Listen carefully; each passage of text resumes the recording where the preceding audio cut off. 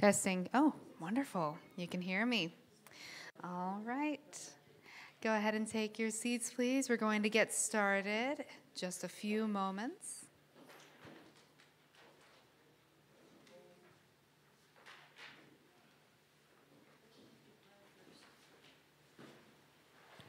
All right, good morning, everyone. Thank you for coming out on this surprisingly chilly day. If you are as prepared as me, then I'm sorry, because I am not prepared for the winter. But thank you, it's warm indoors, and welcome to our November cooking class. This is the theme for today's cooking class is healthy recipes for the holidays. And if you're new to our group, we are the Elmhurst Seventh-day Adventist Community Lifestyle Center. We love to connect with people. We love to share messages and education around health and what holistic health can really mean through our online and in-person meetings, seminars like today, and cooking classes and whatnot. So thank you for joining us, whether you are a part of our in-person attendance or you're joining us online, we're happy to have you. As part of our group, what we like to do at the beginning of every event is to just practice a moment of thankfulness and self-reflection. So if you would like to join us in prayer, you can. We're not going to force you by any means, but we're going to take a quick moment just right now to pray together. Dear Heavenly Father, thank you for this time and for bringing us here safely. We humbly ask that you please be with this event, help us to connect with each other and to learn more about what healthy can look like and all the wonderful opportunities it holds. Thy will be done, and in the name of your Son, Jesus, we pray. Amen. All right, so a quick housekeeping, couple of quick housekeeping items. If you would like to have a pencil while you're going through the recipes, maybe to make a couple of notes, I'm going to put some pencils out in just a moment, but we're also going to just let you know where the bathrooms are, especially if you are new to this building. If you just go through these buildings, or through the buildings, if you just go through this door right here, the bathrooms are going to be on the right. We have the female bathroom, then a water fountain, and then the men's room. So if you have any questions throughout the event, feel free to ask myself or a couple of the others who are here on our health team. But otherwise, we are going to go ahead and get started. And first up on our stage is Judy. She is going to walk us through an Italian antipasto.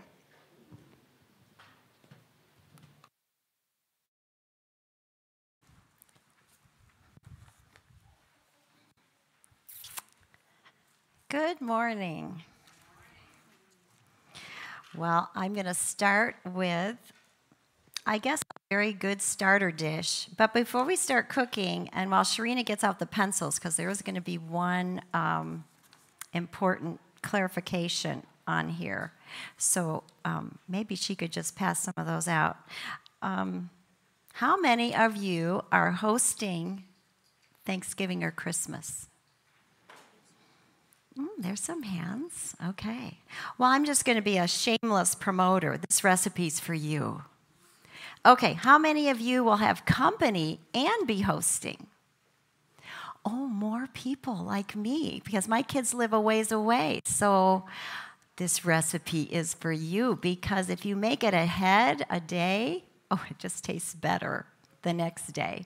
And if you have it for Thanksgiving and you have another meal to prepare for the weekend, it tastes really good to have it just right out of the refrigerator. So how many of you are carrying food to somebody else's house? See, this recipe is for you. Just throw the lid on. It's very compact. It's called salad, but it's not going to take up the whole space to put it together or to serve it. And then how many of you are cooking with kids? If you're not, you could be. And David and I were laughing because I couldn't bring my kitchen sink today.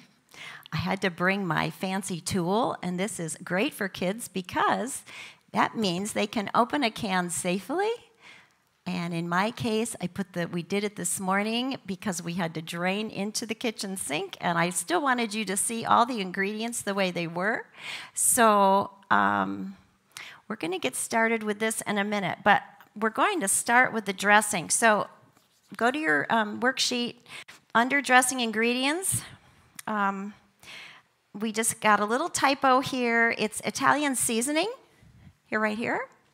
and not Italian dressing, because actually it's the dressing that we're going to start with and I'm going to show you how to make. So, and at the bottom, I think maybe in a bottled Italian dressing, there might be something that wouldn't be vegan if that's important to how you're choosing your food. So just cross that out because this whole thing is vegan. I've never added anything to it that wasn't. And so another reason why it's very good for a buffet is that you put it out and there's not a thing in it you have to worry about going bad or anyway, and good for you too. So skip down to dressing because when you read down in directions, these ingredients are going to go in the bowl. And then the dressing ingredients I need to bring to a boil, which I'm going to do. Get my little hot plate on here. Okay. And it needs to cool just for a minute, and then we'll be ready to pour it over the salad. So if you don't mind skipping forward, we're going to start with the olive oil and put in 2/3 cup of olive oil. The dressing is a big part of this salad. So what I decided I wanted to highlight is that if you're going to skip to saving yourself some time, don't skip with dried garlic, and don't skip with a bottled lemon juice. I did it once. I buy these little bottles of lemon juice from produce, and it says not from concentrate, and I had so many things going on, and I thought, oh, I just don't have time. Oh, I could taste the difference. I've made this recipe for 45 years, so I could taste the difference. And, you know, I'm already using products that are not exactly fresh from my refrigerator. But for me, this recipe is a time saver. It's what my family loves, and it was my mother-in-law's recipe, so it was something my husband loved as well. So anyway, don't skip on the lemons and don't skip on the garlic. So I've already got my lemon juice squeezed. That's usually my husband's job. Or could be the kids' job. And I better turn this down. I'm not used to that. Okay, so the other thing I want to show you is that I grew up, my mom fixed Lebanese food for my dad. That was his culture. And my mom was a very good cook, and I didn't really learn how to do anything except, you know, she would say, Judy, set the table, mash the garlic. So I decided for today's presentation, I ought to do what I'm really good at, what I grew up doing, and what I don't want you to skip. So I want you to choose 3 really nice, fresh cloves of garlic. And when I see this little green tail coming out and it's getting a little sprouty, now I just bought that on Thursday. Sometimes I think it gets like that in my refrigerator, and then I'm like, oh, I should get fresher garlic. But anyway, this is fresh garlic. So you want to get it started into a few little pieces. And then I put the sugar and the salt together into this. And what's required for mashing garlic is that you need some grit. So that's what we're doing. And so when I was little, I would be taking maybe 1 clove of garlic and maybe, I don't know, not that much salt. And it needs to mash up into something that looks a little bit like, maybe like the consistency of toothpaste. If your garlic is really fresh and wet, then, you know, if you were making this for a salad, you'd maybe add a little more salt. But I'm watching my salt these days, so we're just going to use the amount it says because this is a recipe rather than just something that we're doing for a salad. Now, I was going to show you one other thing, and I already dumped it in. But what I like to do is take this mixture with the salt and the garlic, and put it in my lemon juice first because that helps it really dissolve really well. Once you have the oil mixed in, then it's coating things. Anyway, that's a small thing. So let's get this in here because we have olive oil, lemon juice, minced onion, done, salt and sugar. So let's get this in. We're going to bring this to a boil while we get everything else in the bowl. Another good job for kids. Yeah, like I grew up, that's what I did. Now, the other thing I really like about this recipe is when you're feeding a bunch of people, not everybody's the biggest fan of onion, raw onion. Not everybody's the biggest fan of raw garlic. If you don't grow up with those stronger flavors, sometimes that can be a little bit of a put-off. But when you are bringing it to a boil, you're just taking off that edge, but you're keeping all that really good flavor. So we're going to do this. Oh, one other thing. The part that we're going to mark on here, the Italian seasoning, okay? So cross out dressing. No, we're making the dressing. So Italian seasoning is right in here, and we're going to put that in. Okay. Now this is ready to come to a boil. So, okay. So with my magic can opener now, let's go back to the top. We need some mushrooms. We were talking in the kitchen. You know, all of us keep a pantry with some canned goods in them. If you were a person that this was the one thing you were going to make and you said, I don't want to use canned mushrooms, I want to use fresh mushrooms. Oh, sure, go ahead.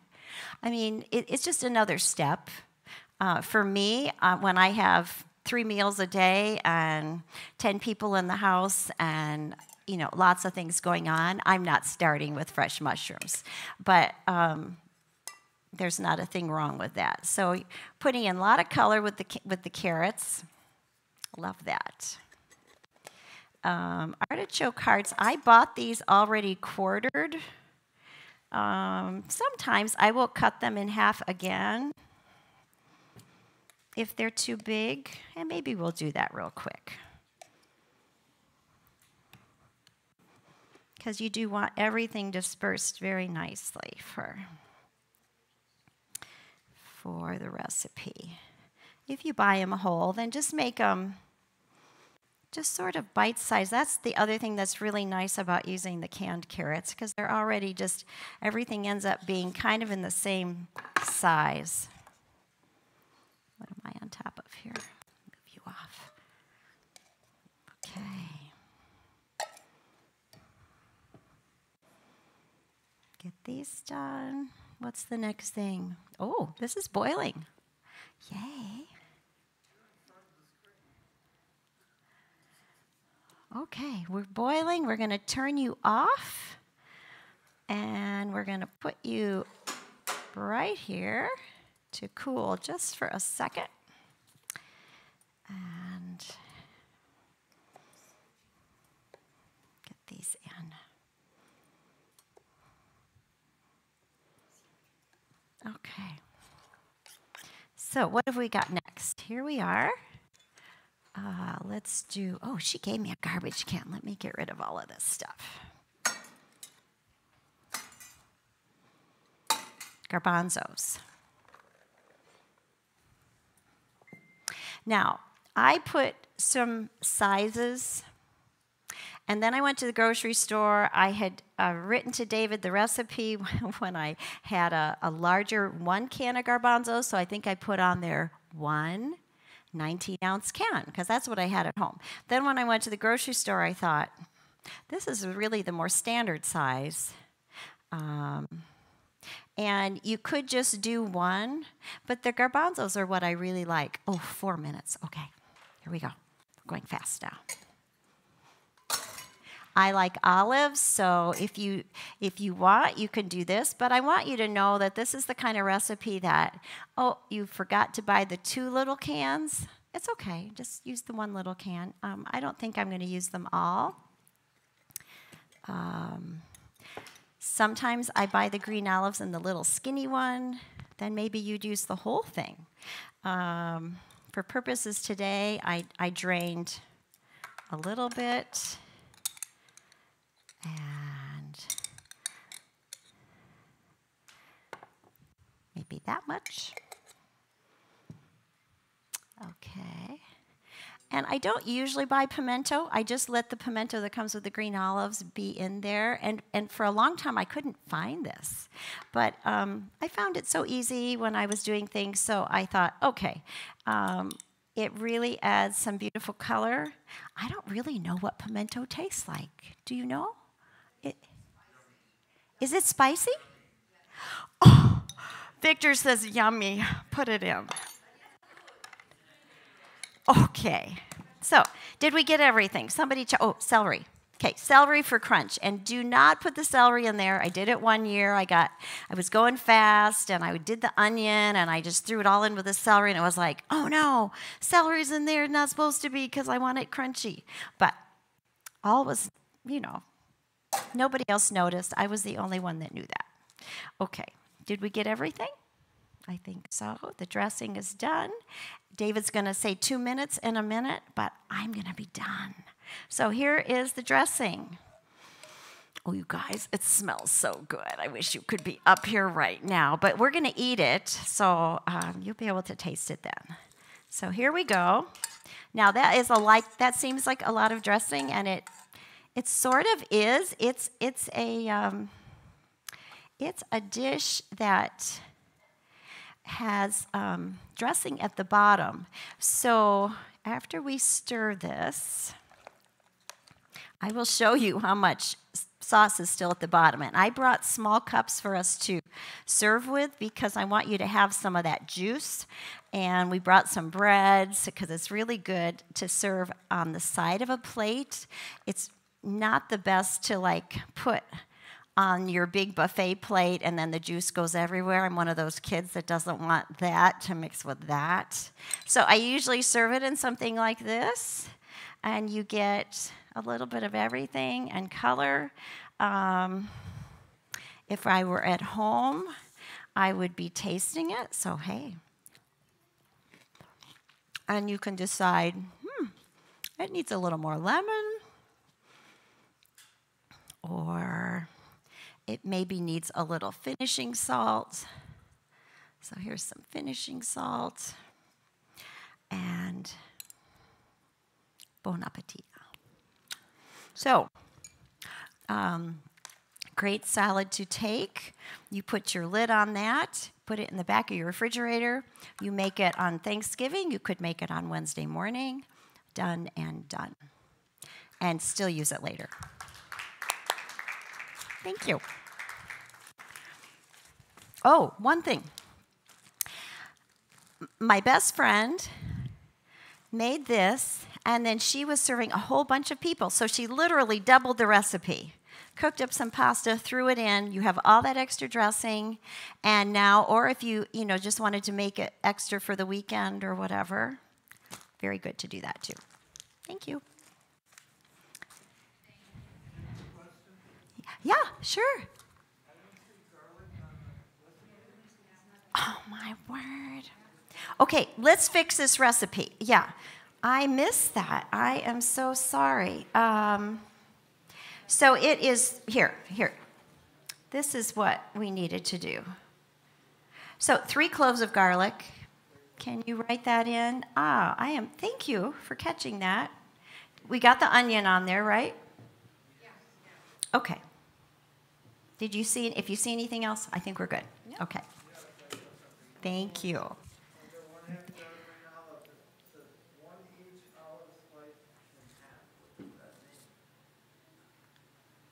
Oh, green olives. I bought them this way. Usually, I've never seen them already sliced, but I'm going for all the help I can have because I don't have little kids in my kitchen anymore. So if you buy the whole ones, you can slice them in half, just so that, because everything else is going to be sliced black olives, sliced everything else. So, yeah, thank you for making that clarification. Thank you. And for those of you who are tuning in online, the questions were simply about the garlic, as that was left off of the ingredients list, but you are going to add about 3 cloves of garlic to what was made here. And the pimentos and olives were bought sliced. That was another question. And so now what we're going to do is transition over to our next demonstration, which is going to be our minestrone. Is it minestrone? Do I say it like that? Okay, perfect. Thank you. You can tell how often I have it, but it smells wonderful in our kitchen. So if you can't come down, if you weren't able to come down today, make sure you join us next time. All right, so we're just going to take a moment to transition, and then Doug is going to get started.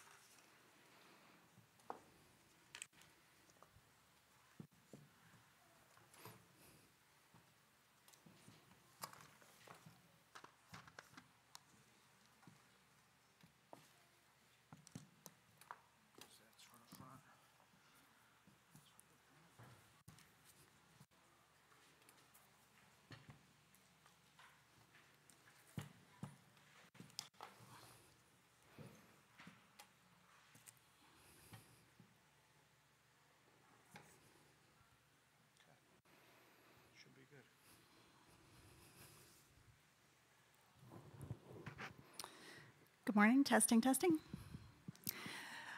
So this is going to be a problem because in my mind's eye, as I was rehearsing, he was to my left. I immediately noticed when Judy had her burner to the right, I was like, oh boy. Okay, so Doug and I are going to walk you through preparing a soup today. Well, I should be more clear. I'm going to do most of the talking, walking you through a recipe, a great minestrone recipe that Doug found last winter. There are a couple, at least one thing, or 2 things actually we want to clarify in the list of ingredients. So you will need 2 tablespoons of olive oil, medium onion, 2 medium carrots chopped. One thing you'll notice is that we've essentially diced them by quartering each slice. Alternatively, you could shred them, but if you did that, you might want to pat them dry. 2 celery stems or stalks, sliced thin. The recipe here says a tablespoon of salt. Change that to a teaspoon. Half a teaspoon of freshly ground black pepper. A 28-ounce can of diced tomatoes. Oh, 3 cloves of garlic. Sorry, skipped that one. Crushed. A 15.5-ounce can of cannellini beans. A cup of green beans chopped is what it says. I can tell you that it's more like a cup of chopped green beans. That's what we've done today anyway. It won't alter the recipe too dramatically or so that it's unrecognizable if you do a cup of green beans chopped instead of a cup of chopped green beans.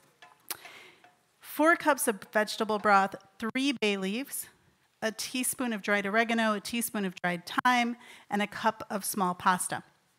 Okay, so Doug started out in the kitchen by sautéing the first 6 ingredients, which are the onions, carrots, celery, salt, and black pepper in the 2 tablespoons of olive oil. So he got that started, and he'll continue to do that for the next few minutes. You want to sauté those for about 8 to 10 minutes total. He's probably 5 or so minutes in, so we won't need to wait so long. In the meantime, have you ever noticed restaurant menus often have a section called soups and starters? That is because soup is a great start to your meal, particularly a broth-based soup. Why is that? It does a couple of things. First, you will feel fuller sooner because of the high water content in the soup, and you're also front-loading your meal with vegetables, and who can't use more vegetables, right? So you're actually, by introducing this soup to your holiday table, you're doing your guests a favor by introducing those additional veggies, but theoretically, you could also save on how much of the main dish they'll eat. So you might be wondering, minestrone, isn't minestrone just vegetable soup with noodles in it? Is it?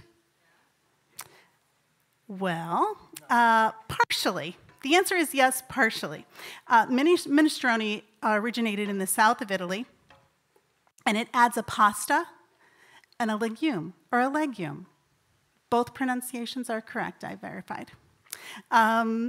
So today we're using cannellini beans here, which is a white bean. Some recipes, you could replace the white bean actually with a kidney bean, a garbanzo, without altering too dramatically the texture or the flavor of the recipe.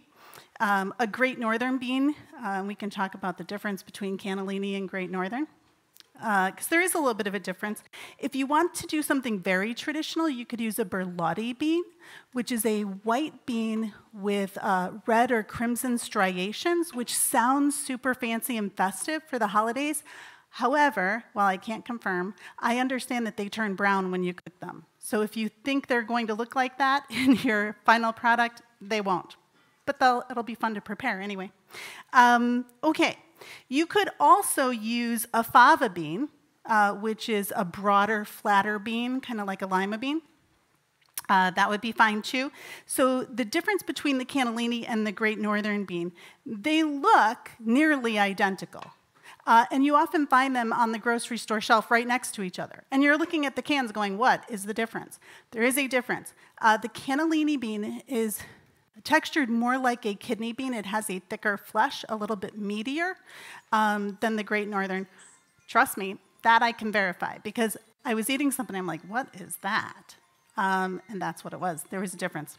Okay. For the pasta, some replace pasta with rice. Personally, I'm not a fan, but you can use whatever shape of pasta you would like. Today, we're going to use this pasta whose name literally means little ear, orecchiette. We'll use that. I like it. It's small, but kind of bulky. So it adds a little bit more, makes the soup a little bit heartier. But you could use, I like ditalini also in this soup. You could also use a mini penne, a small shell. You could use rotini. You could use bow tie. I've actually seen this soup with a large shell, which makes it a little bit different as well. Okay, so it's the addition of the legume and the pasta that makes for a heartier soup than your run-of-the-mill vegetable soup. Word to the wise. Soup is much more fun to make if you prepare your vegetables ahead of time. I am the queen of poor timing in the kitchen. Yes? Is that correct? It's true. I'm the worst. The worst. Never can I get everything ready at the same time or right when I want it, so I'm terrible. So I've learned this the hard way, that if you prepare all of your vegetables and ingredients first, you won't be rushing to catch up, and things will be more evenly cooked, etc. So are we ready? We are ready. Okay. This is where it gets fast and furious. Once your sautéed ingredients are ready to go, again, that is the first 6 ingredients on your list, you can start adding the rest of the ingredients with the exception of the pasta. Do not add the pasta yet.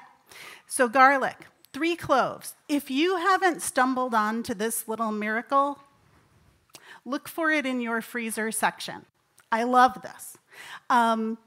But then again, it's 3 cloves of garlic. It's very easy to mince it, crush it directly into the soup. It's fine. But I do love these, and this is what we're using today. So that's your garlic. Tomatoes. You'll add the 28-ounce can of diced tomatoes. If it's important to you, you can use a low-sodium variety. Green beans. You could use frozen, pre-cut. green beans. Today we're using fresh chopped green beans. Just prepare them by washing them and cutting them to your desired length. The beans, again, today we're using cannellini. You'll want to make sure that you're draining and rinsing these before putting them in the soup. And again, you could substitute with a kidney bean or a garbanzo without changing the flavor or texture too much. For the broth, we're using a low-sodium vegetable broth today, 4 cups, which is exactly this. Just dump it right in. Oh, he's doing. Bay leaves. You'll drop 3 full bay leaves into the soup for flavor.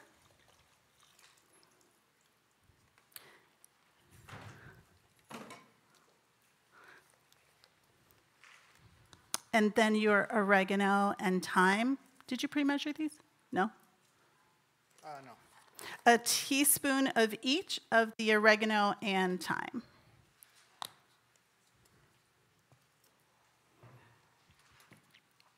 Once everything is in, you're going to cover it and cook for 20 minutes. Then you'll add your pasta. Once you add your pasta, leave it uncovered and cook until your pasta has achieved your desired level of doneness. To get really fancy on your holiday dinner table, you can top this with a bit of shredded or grated Parmesan cheese or vegan Parmesan cheese. Or, if you have more time on your hands than I do, you could make some large croutons and drop a couple in each bowl. It makes me chuckle because I'll tell a quick story. My mom, who is here, once told me that she made homemade English muffins. And I just kind of sat in stunned silence. Like, what? And what I told her, that the day she finds me making homemade English muffins, it will mean I officially have absolutely nothing else to do. Homemade croutons falls in that same category for me. But it probably would be pretty to have some really large croutons to serve with that. The other thing I'll add is that, like most soups, you have the flexibility to add or swap out ingredients. Probably changes it from a true minestrone, but you could throw in leftover broccoli. I personally would like mushrooms in this soup. I'm a fan of the mushroom. Some minestrone recipes call for asparagus or turnips. So I think that would be fine. And you can also play with the seasonings a bit. There's no reason that you couldn't add a little bit of basil or parsley to this. Some people might find that they prefer more salt than the recipe calls for, but not the tablespoon. Don't do the tablespoon. Change it to a teaspoon. And then salt after. So our plan is to finish up this batch, have it ready for you to taste at the end. But are there any questions?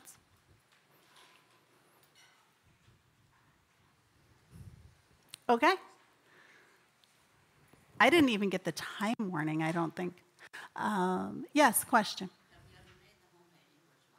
No, I have never made homemade English muffins. It will probably be many years before I get to that. Probably. Anything else? I have a question. How did I do? Thank you. You kept up quite nicely. Okay, thank you. Yeah.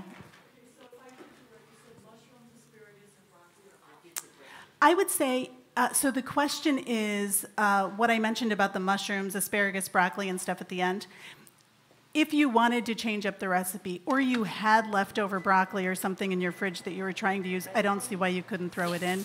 I have seen some minestrone recipes actually call for asparagus and turnips. Someday I'm going to try it with the mushrooms. Go ahead, Carmen. Ooh, cabbage, yeah. Yeah, oh. Okay. Cabbage, kale, and spinach. It's a good way to get your kale, and I guess you could throw in a little bit. That's a great idea. Yeah, so a lot of flexibility in this, and just like other soup recipes as well. Anything else? Okay, thank you. All right, thank you, Doug and Nancy. And up next, as we transition, we're going to give Doug and Nancy just another moment before they step off the stage, and then Mick is going to come up and show us a recipe of Colcannon. I believe I pronounced it right. Wonderful.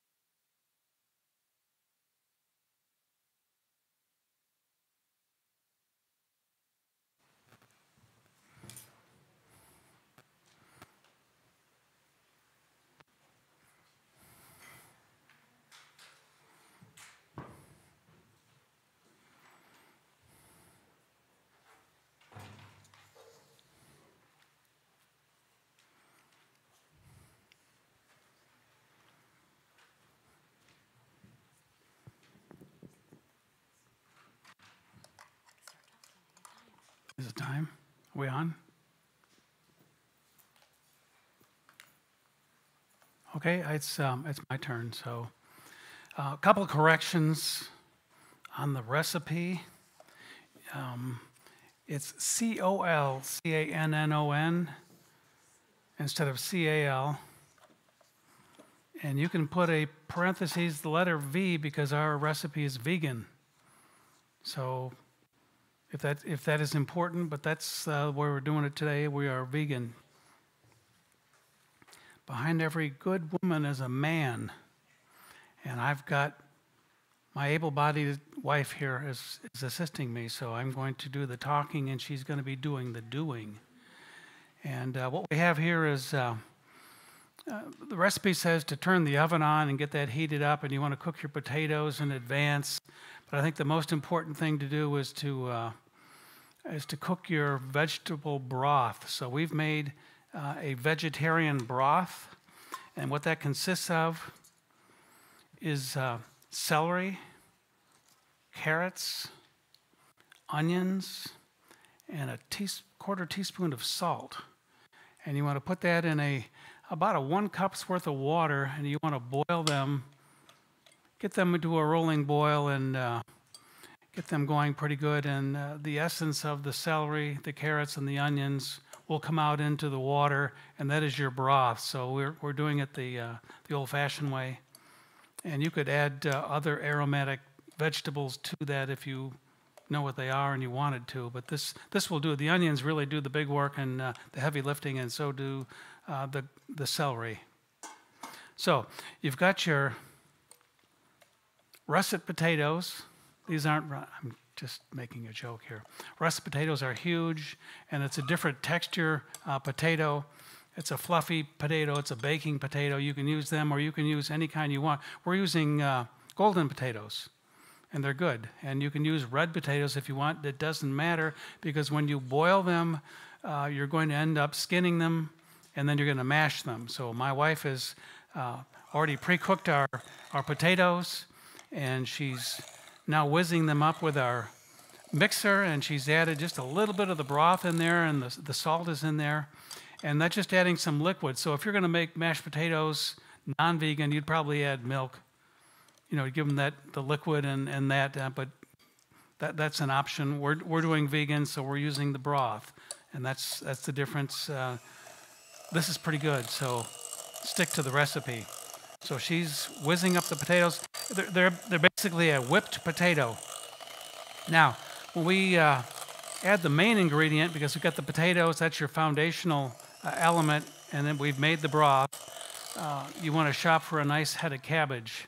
And right now this is cabbage season and it's inexpensive. We have a head of cabbage. I personally have cut this up.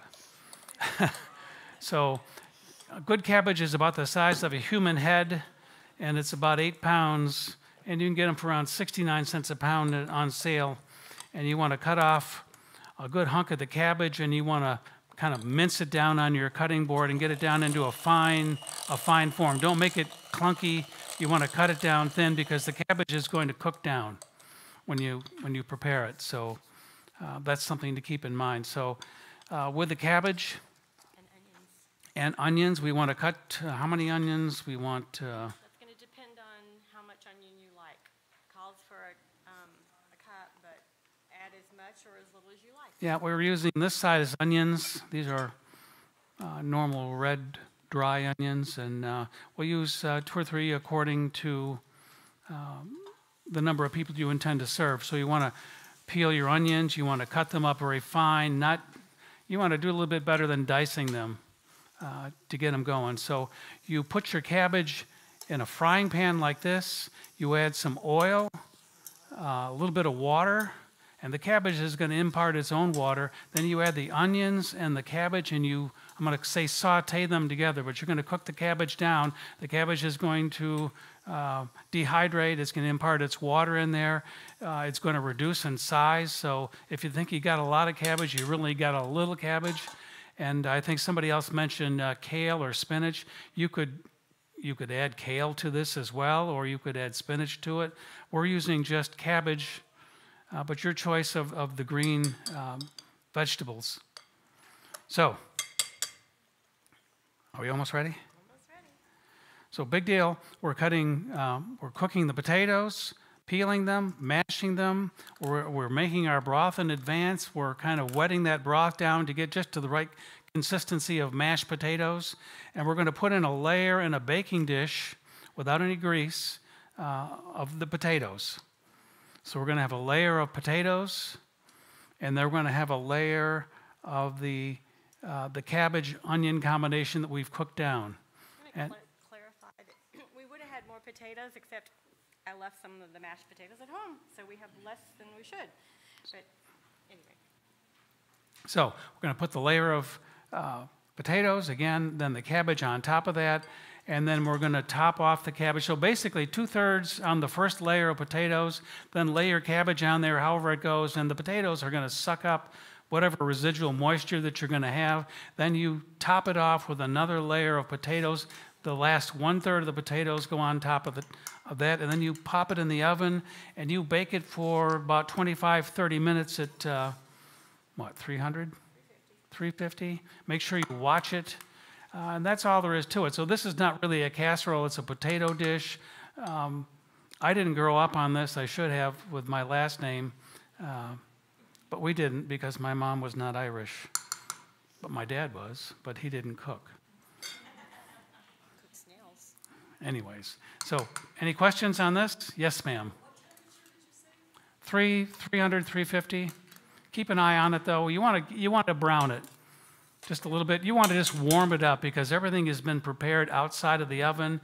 It's just going to keep it warm, and then you can serve it. And it's there's a lot of vitamins in cabbage and potatoes. That is a European staple, and I think you'll like the recipe. Thank you.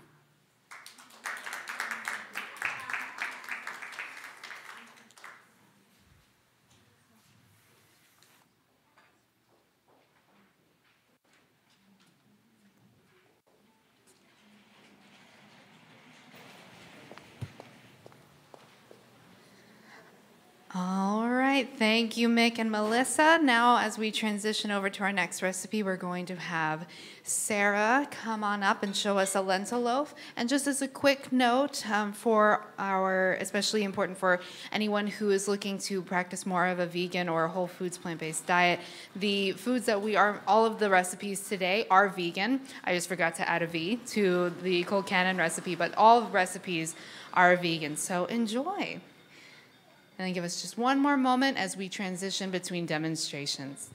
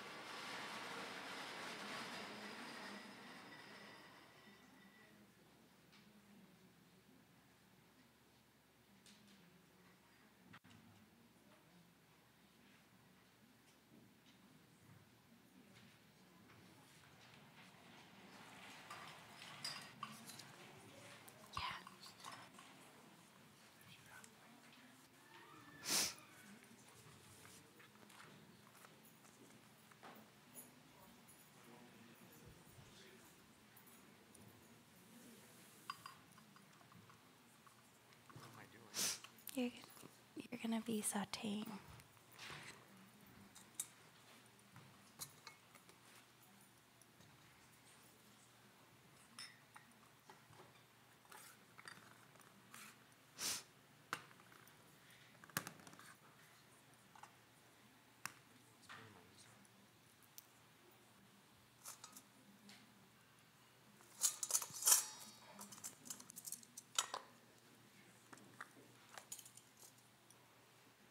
Okay. Hi. Today I'm going to be making a vegan lentil loaf. So it could be like the main dish at your Thanksgiving, just like a holiday loaf or something like that. So first, everything's pre-cooked, but we just cook some lentils. We have 1.5 cups of lentils. So that's just, it says about 4.5 cups of water for 1.5 cups of lentils. But I think we should start sauteing first. So we're just gonna use some olive oil. It's on? Okay.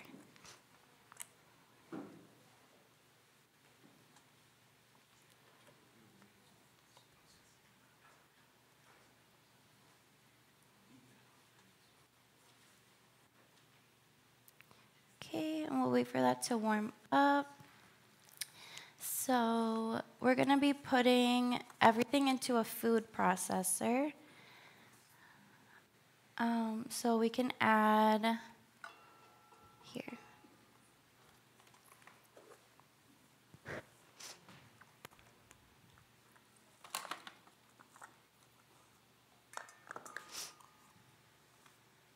Okay, so 1.5 cups of lentils.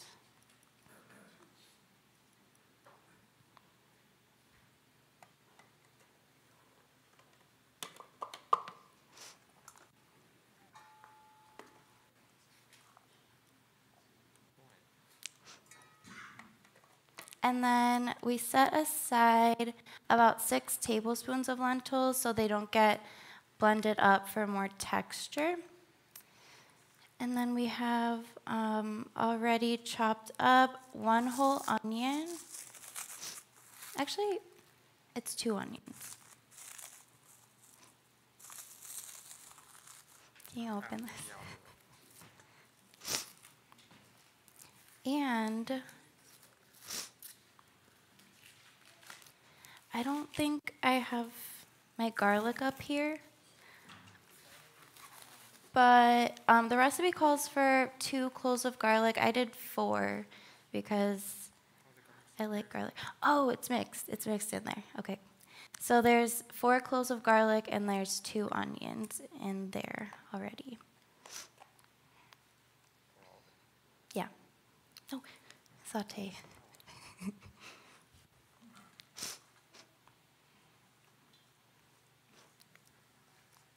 Turn it up.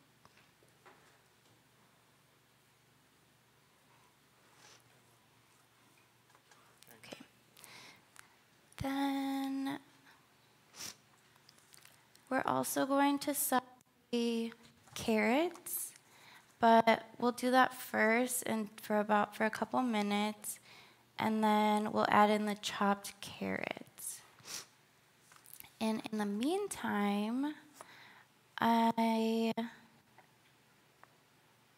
will just tell you about the gravy because we don't have time to make the gravy up here today, but we did make it beforehand, which we sauteed 1 onion, carrot, again, 2 celery stalks, garlic. It calls for 1 clove, but again, I did 4.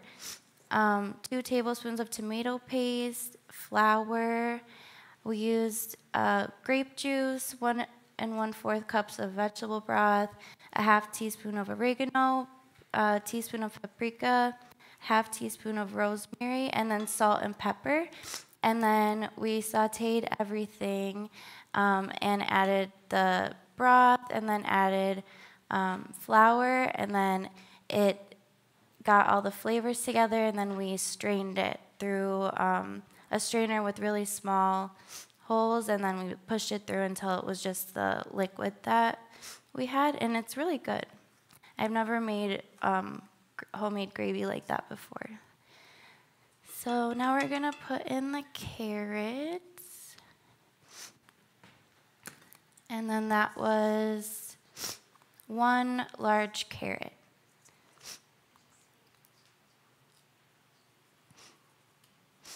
So yeah, we're just gonna do that first because we're supposed to blend it up and then add the spices afterwards.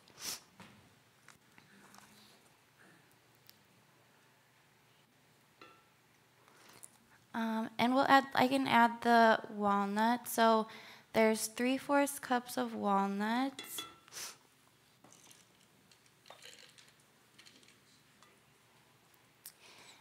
And 2 tablespoons of tomato paste.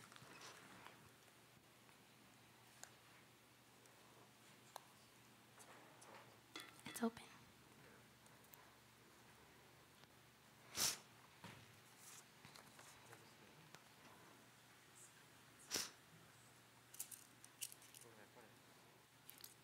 Oh, I thought you were.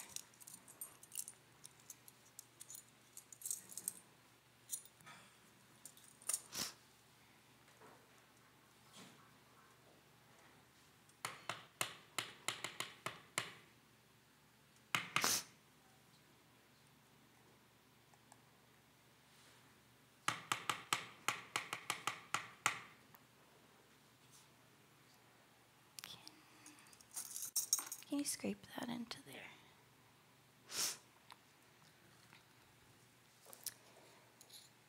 And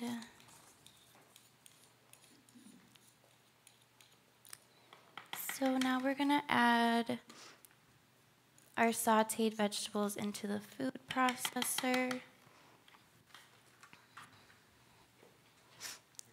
Can you add them? Add them to here? Yeah.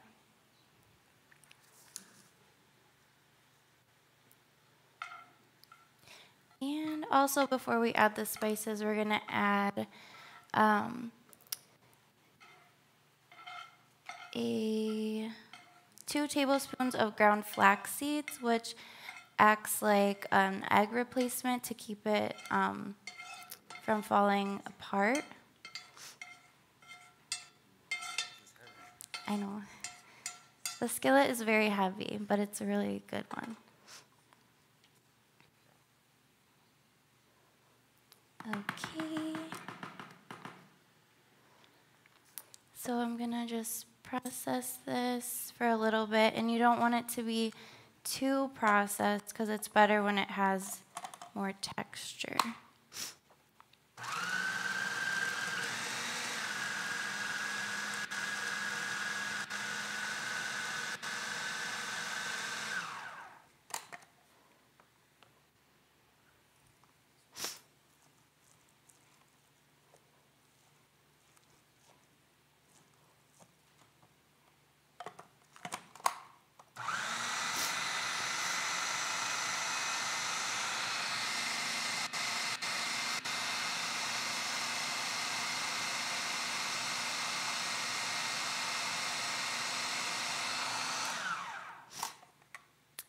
That looks good. So yeah, you still want it to have texture because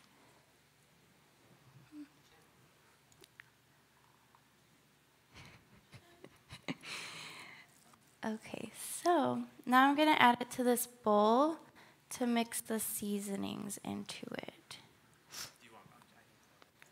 Okay.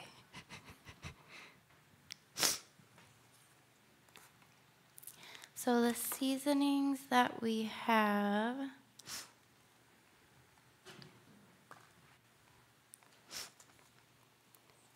are teaspoons of oregano.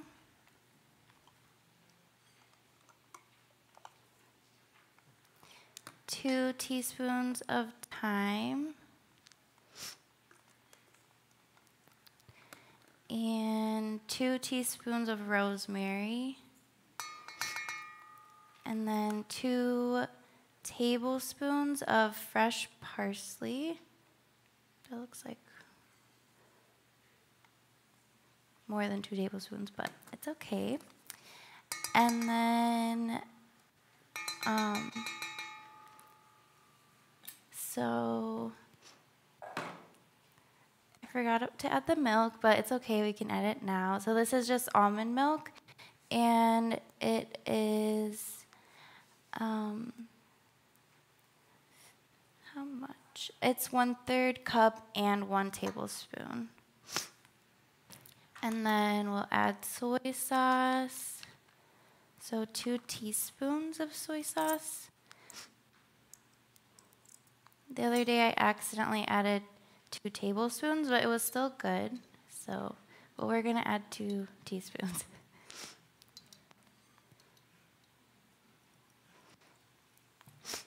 And then just some salt and pepper. I don't really have exact measurements for it, but just some. And then we also added some red pepper, but I'll just add a little bit. It just depends on how spicy you like it.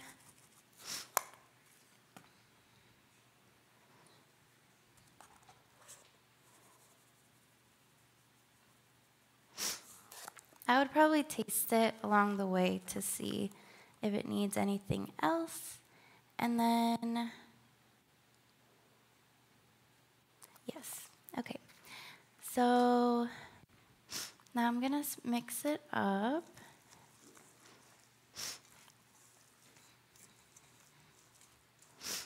Another thing that I forgot to do is that you also add in your oats into the food processor, but I'll also add that now.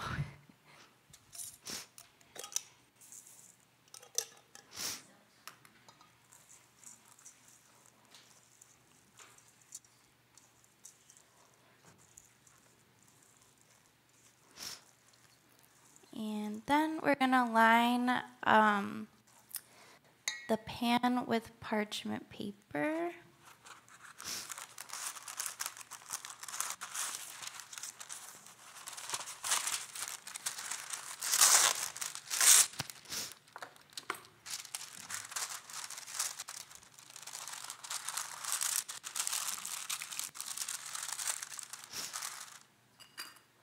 And put it in the pan, and then it's going to cook for an hour at 350.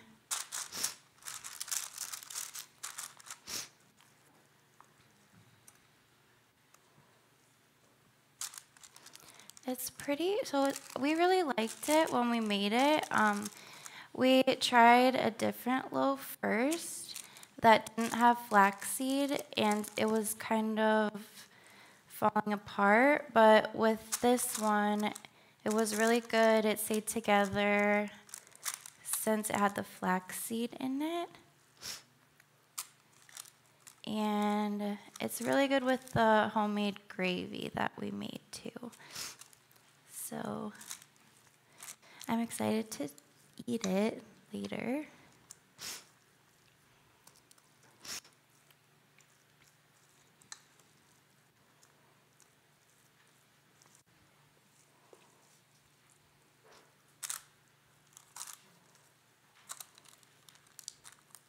Okay, and then spread it evenly in the pan, and then we'll just put it in the oven, and then that's it.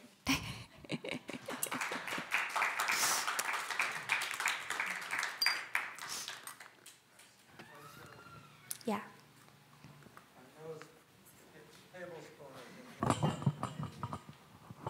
Flaxseed, is that really 2 tablespoons? Yes. And the parsley is 2 tablespoons as Yeah. well? Okay, thank you. Yeah. And you mentioned in the gravy, you also do 1 celery stalk. Mm-hmm. All right, so we can just add that to the recipe. I think it's missing. Oh, in the gravy?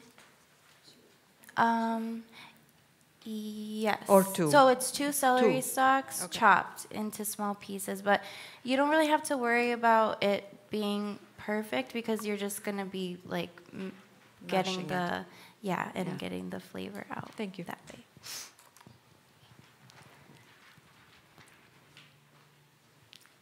Any other questions? All right. Thank you so much. All right. Another round of applause. Thank you. Okay. Then as we transition into our final demonstration, and to give you just a quick look at who's next, we have Victor, who is going to be showcasing a dessert, a very simple but very delicious sounding dessert. So stay tuned and then just give us 1 more minute so that we can make sure that everything is transitioned smoothly.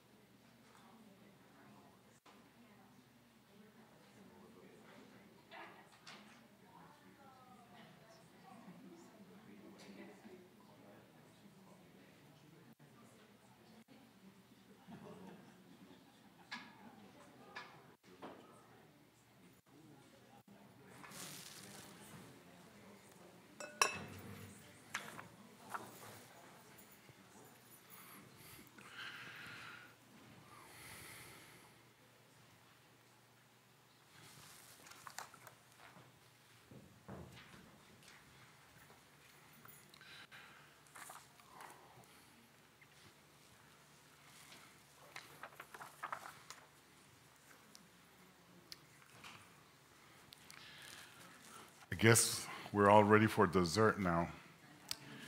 So, it's how we think that will get us places. It's how we think, and in thinking, we become resourceful.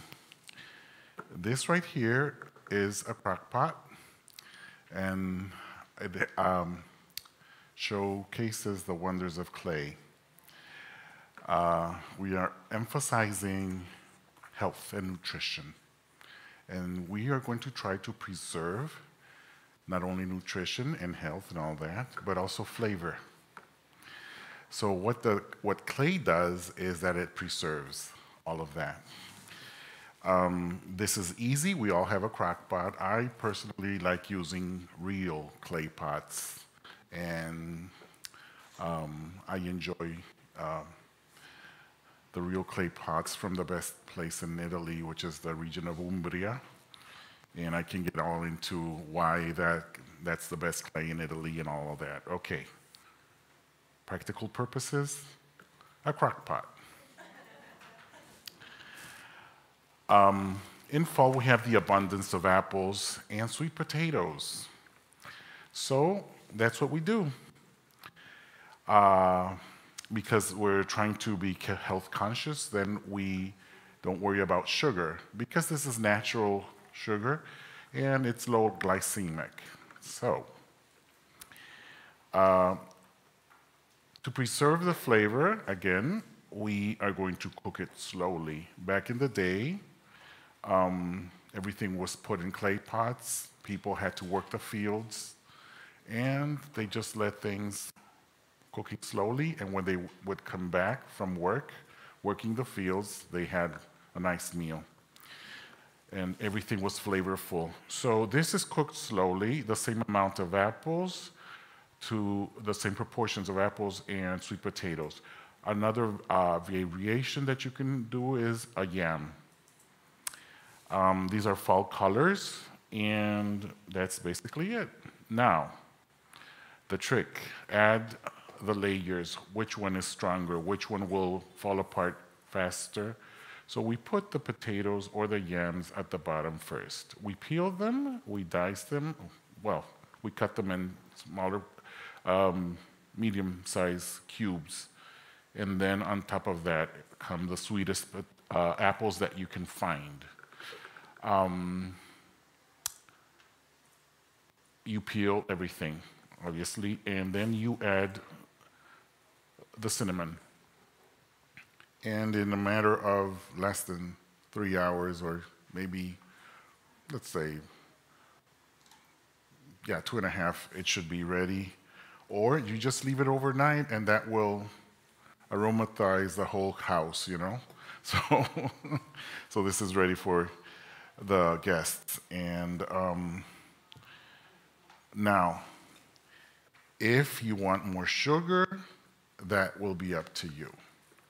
But as is, I think it's great. Now, something that you might consider is texture. What do you want it to look like when you serve it? And that's where you become creative and use a Vitamix or a very strong blender or a very strong mixer. I made it as simple as possible so that you can have an idea of what it will look like. And then it's up to you to, you know, add more sugar, and then you serve it with cinnamon sticks, or a little bit more, maybe pecans or walnuts when in the smaller cups. But any questions? Yes, sir. Alternative cooking instructions for non-crock pot owners? Okay. Metal will change the flavor of things. If you don't have a crock pot, it is not the end of the world. Use surgical steel if you have access to that. We're talking about flavor. Now, if you don't mind flavor, hey, use a regular pot. Would I bake it, and at what temperature and for how long? Well, yes, you can always bake the potato. The problem is that it becomes more dry. And so it's going to be a lot of muscle, you know, because you're going to mash everything. The crock pot, what it does is that it blends, the water changes the texture in a less rough way so that you're able to, you know, it's more liquid. But it's true, if you want to make it more thicker, and then, of course, you can bake it. It's just the mashing. You're blending flavors and two different textures, one stronger, one thicker than the other. Yes, Carmen? Are you using any water? Yes, water is in here. Yeah. It depends on how thick you want it. I used 1/3 of this crock pot, because you realize that the apple has water, you know. So when you are cooking it here, the apples is going to sweat a little, and that's what you're looking for. You want the flavors to blend, you know, the juice of the apple plus then the juice of the sweet potato. Any other question? So I just want to make sure, you said 1/3 cup of water for the 2 sweet potatoes and the 2 apples, is that right? For this exact recipe, in other words. Meaning proportions. In a crock pot, because I put, 50-50, so I put 1/3 of water in this space. For the 2 sweet potatoes and the 2 apples, is that right? Oh. Okay. I just want to make sure I'm clear. Yes. So I would say, something like that. One third of water. So it would be in the crock pot 2 and 2. That's 4. So 1/3 of 4, kind of. 1.5. Correct. Thank you. That looks right, but slowly cooked. So obviously, what we're looking at is proportions. So, yes. I have David. a question. Yes. I know you're very precise about everything you do, and there's always a reason. What type of apple have you found works the best? The sweetest. The sweetest so you you can want find. to go as sweet as possible. Yeah. And this is why I said it depends on how sweet you want to do it. Some people don't want a sweet apple. They want a more tart. Then you go for, more towards the green apple. Okay. Which is... Thank you. So I went for the sweetest that I found. Which is Honey Crisps, honey, the ones you make applesauce with also. Yes. So I guess 2 questions. So you're thinking 2.5 to 3 hours on low in the crock pot? High. On high. So 2.5 to 3 hours on high. Low is not going to do it. Yeah. Low is going to make you desperate and hungry, and it won't cook it. And then you mash it to your desired consistency, so it should almost be like an applesauce. A chunky applesauce. Chunky applesauce. Yes. Could you eat it, or have you tried it without mashing?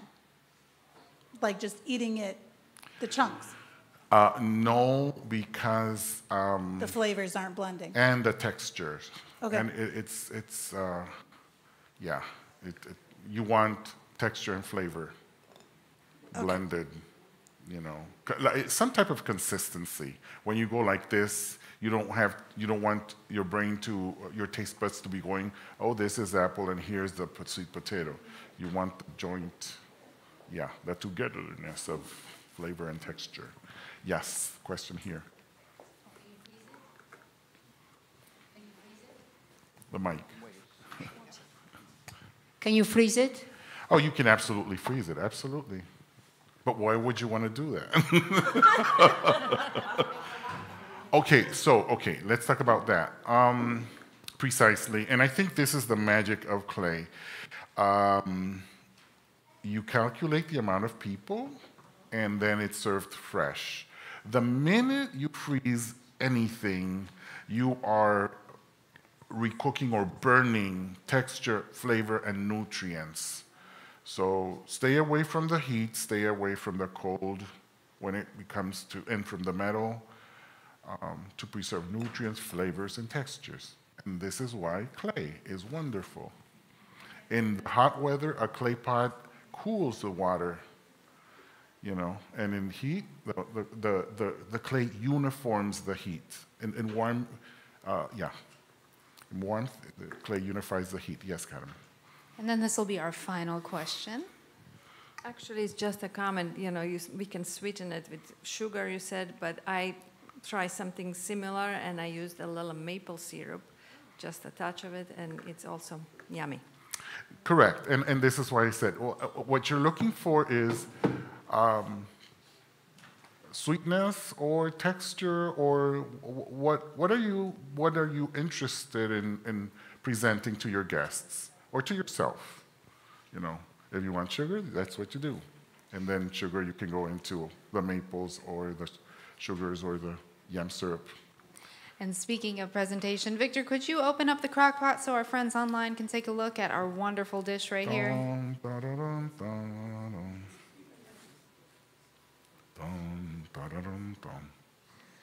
Wonderful. Thank you so much. All right, so now at this time, thank you, Victor. Round of applause for Victor. All right, so let's see. Am I visible if I, yes, okay, I'm visible if I stand right here. I'm very short. So that is all that we have today for all of you who are tuning in online. That is the end of our demonstrations. And so now what we're going to do is transition over into the recipe sampling. And so if you were only able to join online, hopefully we'll get to see you one day. But then for all of our friends who are here in person, we're going to enjoy the recipes now. If you try out the recipes, feel free to go ahead and let us know what you thought. A couple of quick event announcements. The first one is actually this coming Sunday, the 20th, at 4:30. We're going to have here at our church a wonderful open Thanksgiving dinner. Bring your friends, bring your family, bring your neighbor. Unless you don't like them, then, I mean, well, you can always bring them too and then send them off to someone else to chat with them. But we would love to have you here. We're going to have kind of more like the traditional layout of the menu. You have your mashed potatoes, green bean casserole, things like that. So we would love to see you here. And then the next event that we are going to have is December 4th. That is our next health event. We're going to be having a health expert, or let's see, what is his title? There we go. Daniel is an Olympic weightlifting coach. He's a nutrition specialist. He's a health expert, and he's going to be showing us a little bit more about how to stay physically fit, not just the nutritionally healthy, but also the physical aspect of health, particularly when it starts to get cold. You don't want to go outside. Maybe you just don't want to really leave the space of your home, right? So we're going to live stream that, and we're also going to be here in this space as he demonstrates some of the activities and exercises that you could try out. All levels of fitness are welcome. Don't worry, I'm going to be right there. So if you're going to struggle, you will not struggle alone. But that is everything that we have for today. Thank you for joining us, and we hope you have a wonderful rest of your day.